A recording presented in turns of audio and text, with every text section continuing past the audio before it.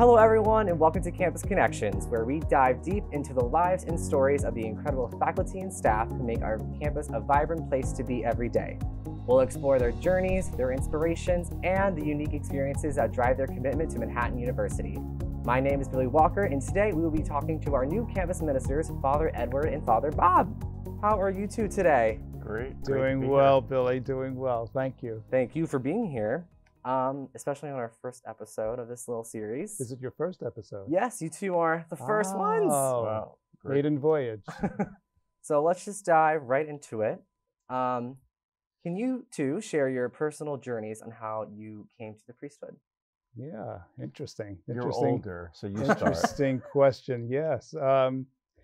Well, I come from a working class family in Brooklyn, which was a very Catholic kind of neighborhood, and in some ways a kind of a Catholic ghetto. I mean, all of my friends were Catholic. I didn't know anybody else.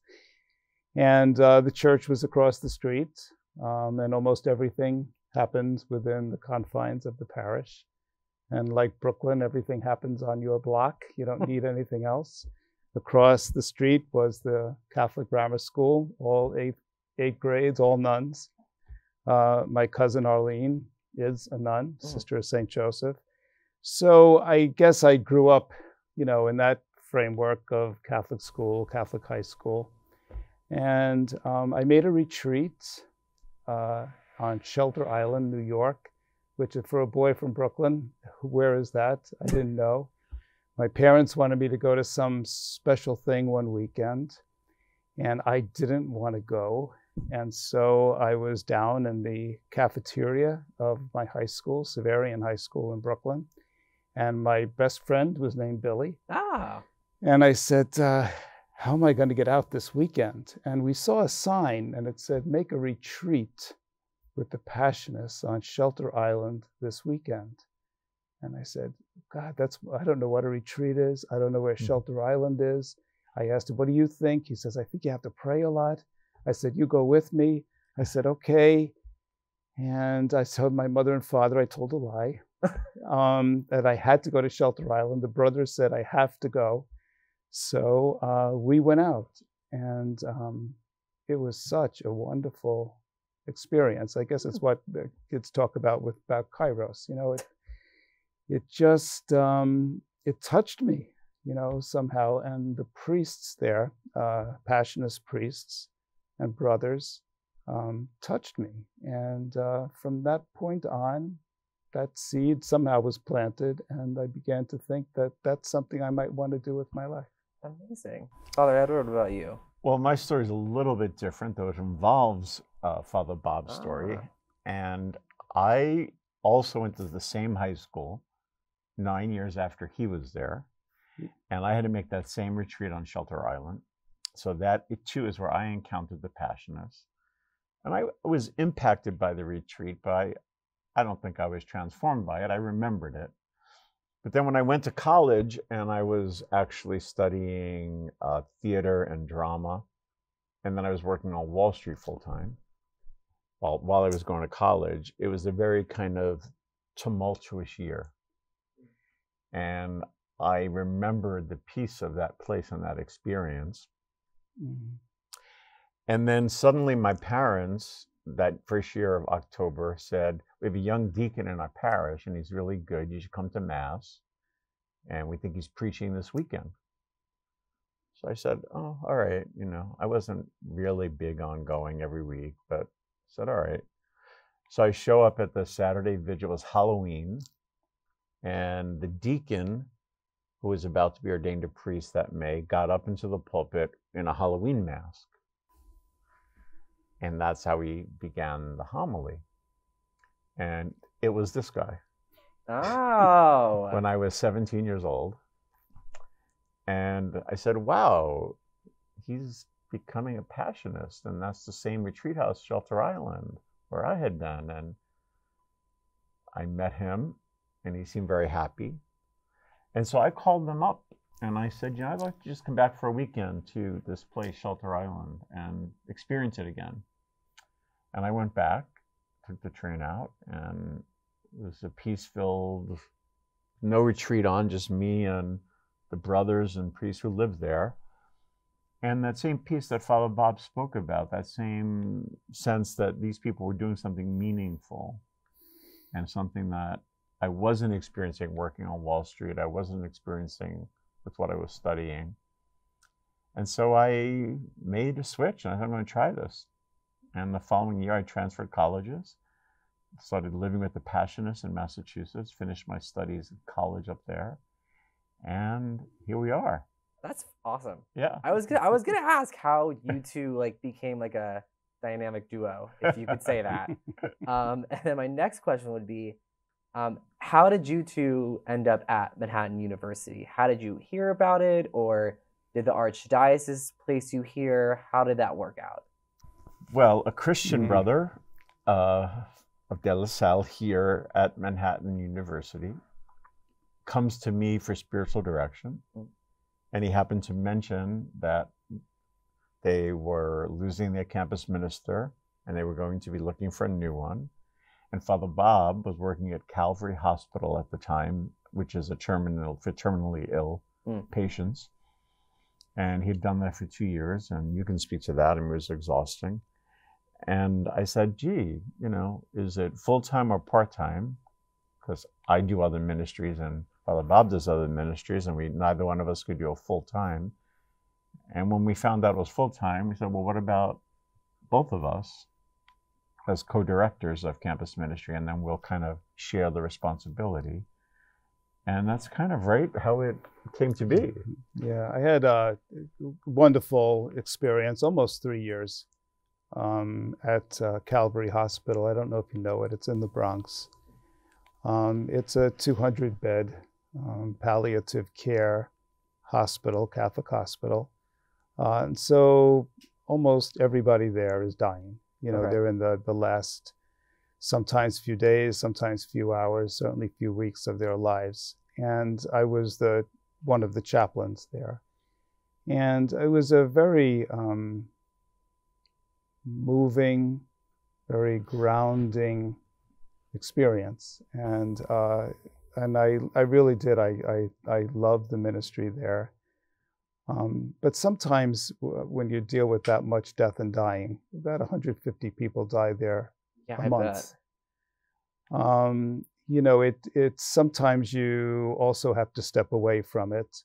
And my ministry before that was in administration, and I was often closing houses and doing funerals of priests and brothers, and there's just a lot of closure and death and dying. And so when this opportunity came, and I talked to our provincial, our boss, you know, about it, and he kind of encouraged me in that direction. You know, that you know, I began with the Christian Brothers, you know, in youth ministry, and you know, this, I shouldn't say it's this way to end, but I don't want to say that way. Act. Yeah, it's not like hopefully it's not the last hurrah, but you never know.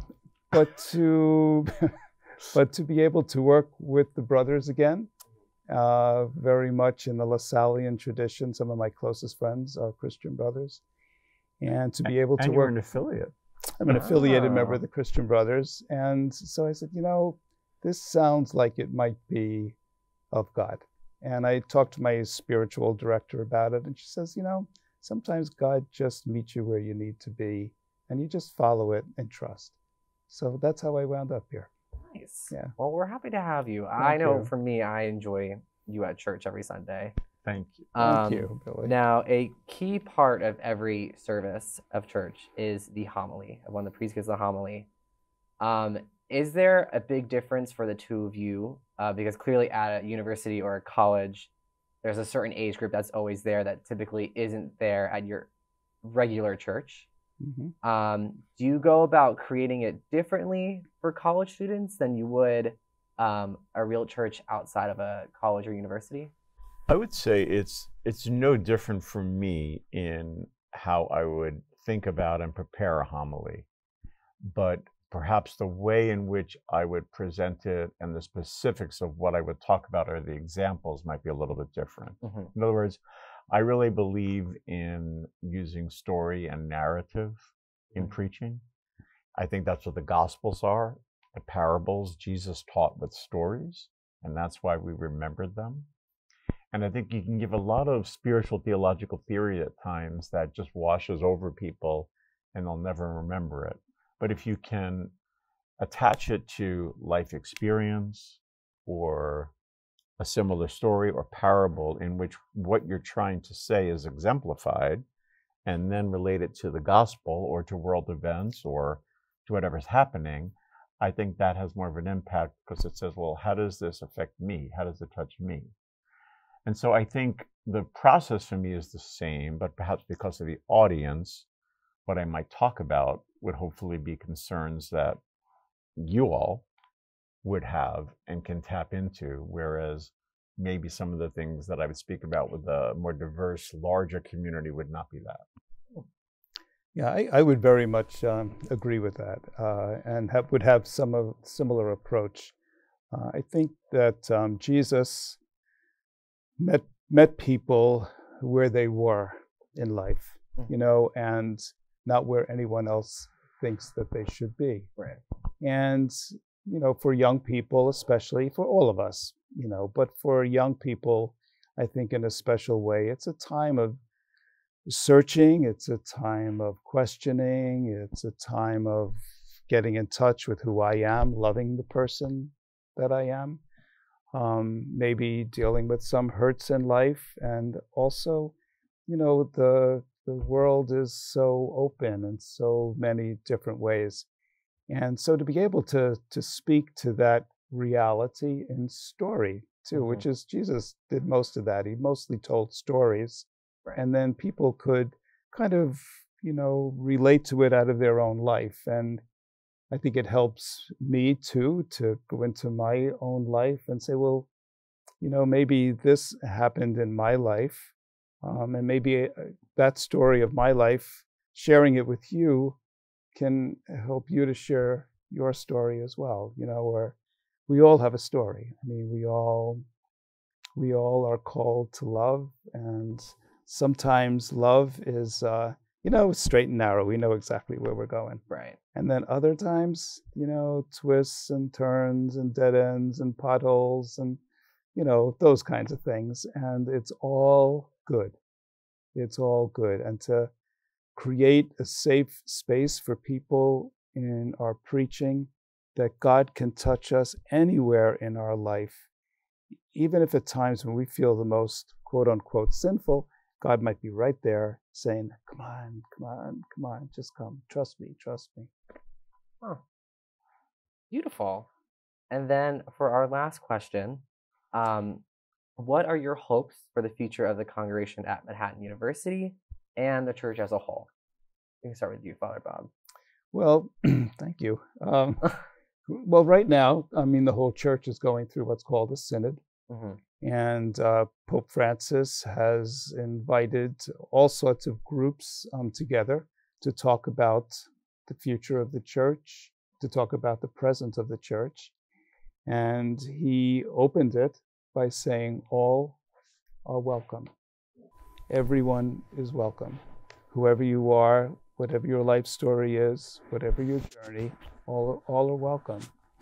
And I think it's the same thing here with us. You know, it's, I love walking around the campus.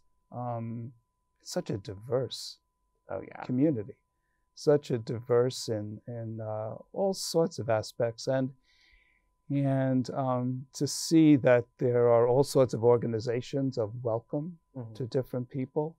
And also, I think for us to create a community where people feel safe, that they can be who they are, they can believe or not believe. It's okay, you know, it's okay that we just support each other and people feel. I was saying to Edward today, it's like, I love coming in here, you know, you're coming up from the subways in the Bronx and all, and then all of a sudden you're in this oasis, you know, of green. It's, maybe that's what we can do for each other. You know, create an oasis where people can really feel together. Father Edwin, what about you? I mean, I wouldn't have too much to add to that. I think that my perspective would be very, very similar. I do think that a lot of times the perception of, we both happen to be Catholic priests as campus ministers.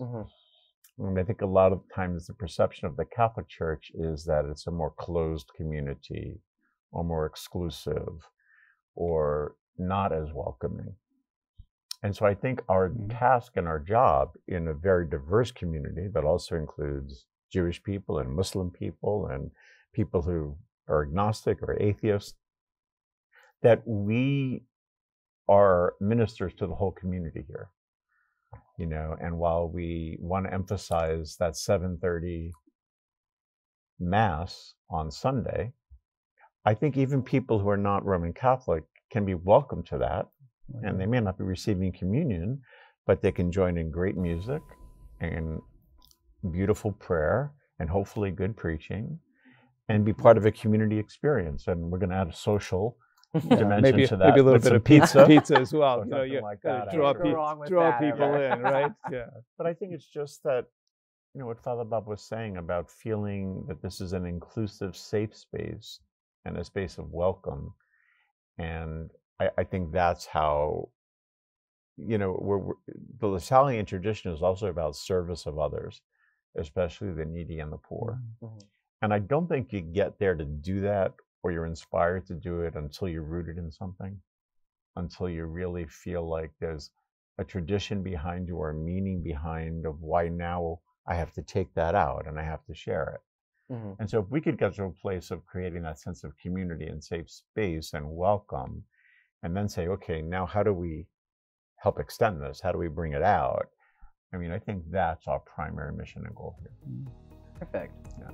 Well, thank you so much for taking the time and coming. Thank you I'm for so inviting happy. us. So happy this happened. Great to be here. Yeah, good to We'll be get here. other people to do this as well. Now, for the viewers at home, if you, at your time at Manhattan University, have felt like you have had a faculty or staff member that has truly enlightened your time here at Manhattan University, reach out to us. They can be our next guest on this, and even you can interview them if you want. So thank you for watching, and we'll see you in the next episode.